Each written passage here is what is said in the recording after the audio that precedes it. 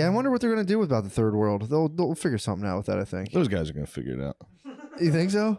Yeah. I mean, dude, that has been... I think we're going to get slammed in history.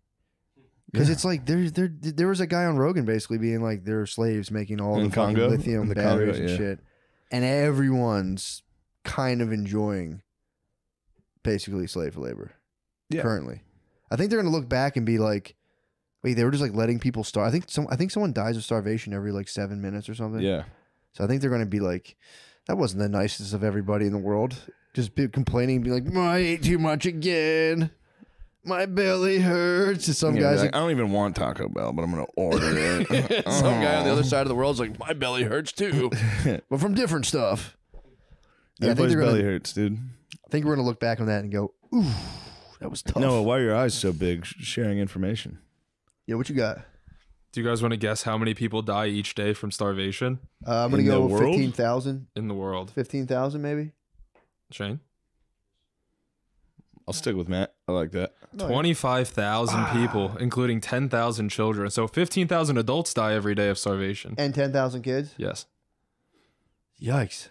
God, that's a tough way to go. Yeah, and then there's like a whole bunch of people who aren't dying, or like literally dying from it, but are like being... Yeah. 3.1 million children die a year of starvation. Jeez, man, that's pretty bad. Nearly half of them under the age of 5. Oh, terrible. Terrible. I'm telling you. And I didn't even get extra chicken in my fucking sweet green. That's what I'm saying.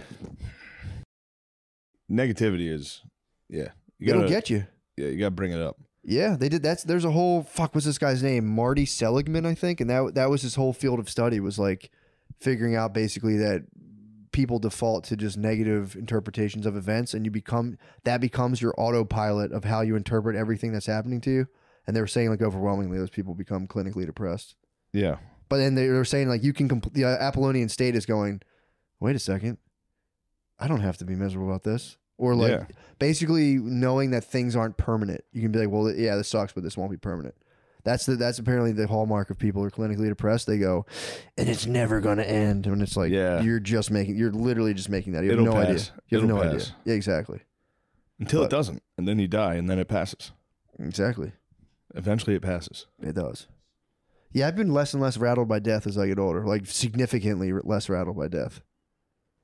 I mean, again, obviously if like someone came in with their gun, I'd be scared. Yeah. But, like it used to like get me in my quieter moments being like, ooh, and now I'm just kind of like, yeah, man, I'm fucking. Yeah. For sure. One day I'm going to. Yeah. You know what I'm saying? I get sad about other people.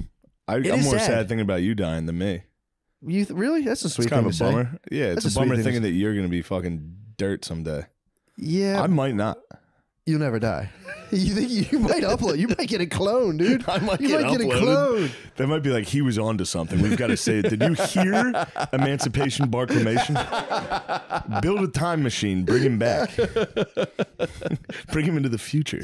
You're going to submit your 23andMe, and they're going to say, "Take that one. Store that one." That's going to be like a little like futuristic biological technology in a metal briefcase. Yeah.